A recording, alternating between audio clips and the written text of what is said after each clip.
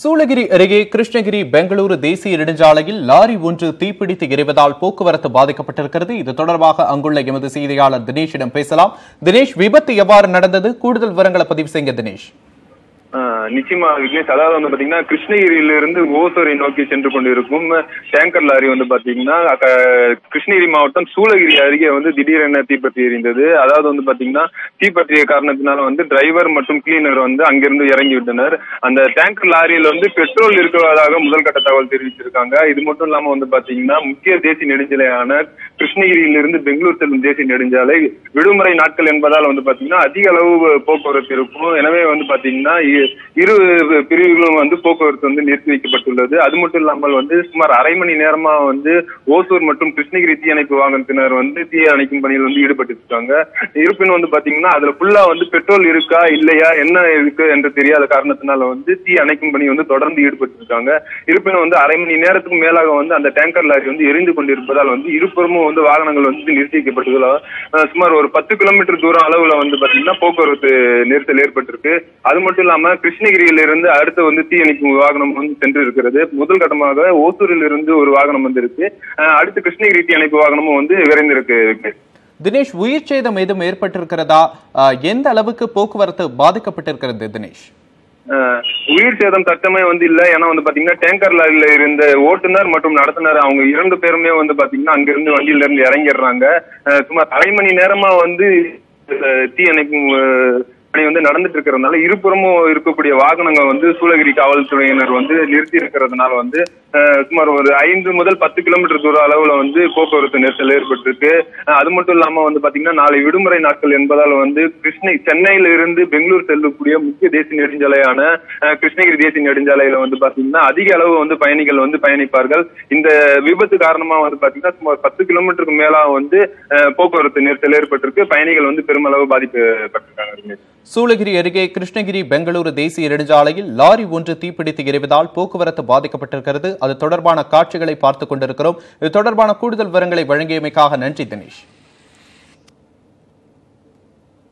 நீண்ட இடைவெளிக்கு பிறகு திமுக செயல் தலைவர் ஸ்டாலினும் பாமக நிறுவனர் ராமதாசும் நிகழ்ச்சி ஒன்றில் ஒரே மேடையில் பங்கேற்றனர். தமிழ்நாடு வணிகர் சங்கங்களின் பேரமைப்பின் சார்பில் வணிகர் சங்கத்தின் 35வது ஆண்டு தினம் சென்னையை அடுத்த வேலப்பஞ்சாவடியில் நடைபெற்று வருகின்றது. வணிகர்களின் உரிமை மீட்பிற்காக நடத்தப்படும் இந்த மாநாட்டை விடுதலை சிறுத்தைகள் கட்சித் தலைவர் திருமாவளவன் விளக்கேற்றி தொடங்கி வைத்தார். இந்த நிகழ்ச்சியில் திமுக செயல் தலைவர் ஸ்டாலின், பாமக நிறுவனர் ராமதாஸ், தமிழ்நாடு காங்கிரஸ் கமிட்டி தலைவர் திருநாவுக்கரசர், மனிதநேய மக்கள் கட்சித் தலைவர் ஜவாஹிருல்லா ஆகியோர் கலந்து கொண்டனர். இந்த மாநாட்டில் ஸ்டாலினும் ராமதாசும் ஒரே மேடையில் அருகருகே உள்ள இருக்கையில் அமர்ந்திருந்தனர். நீண்ட இடைவெளிக்கு பிறகு பொது நிகழ்ச்சி ஒன்றில் இருவரும் அருகருகே அமர்ந்திருப்பது இன்றைய அரசியல் சூழலில் கவனிக்கப்பட வேண்டிய ஒன்றாக உள்ளது.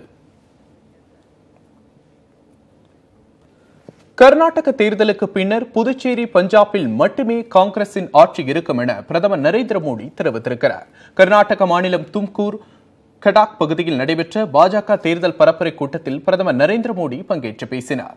அப்போது கடந்த 70 ஆண்டுகளாக ஆட்சியில் இருந்த காங்கிரஸ் கட்சி கடைபிடித்த கொள்கைகளே விவசாயிகளை தற்போது படும் சிரமங்களுக்கு காரணம் என குற்றம் சாட்டினார்.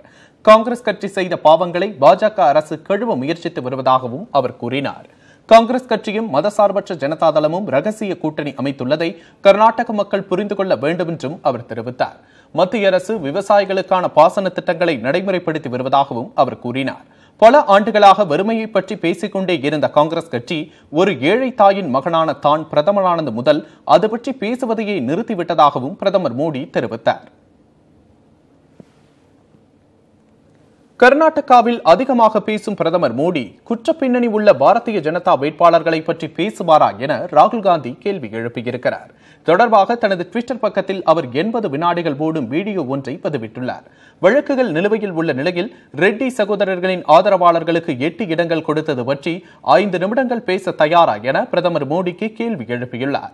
23 வழக்குகள் உள்ள எடியூரப்பா தான் உங்கள் முதலமைச்சர் வேட்பாளரா என்றும் அவர் கேட்டுள்ளார். குற்றப்பின்னணி உள்ள பாஜகவினர் 11 பேரை வேட்பாளராக்கியது பற்றி எப்போது பேசுவீர்கள் என்றும் அந்த வீடியோவில் ராகுல் காந்தி கேள்வி எழுப்பியுள்ளார். பிரதமர் மோடியின் பதிலுக்காக காத்திருப்பதாக கூறியுள்ள ராகுல் காந்தி பத்திரிகைகளை படித்து பார்க்குமாறும் கூறியுள்ளார்.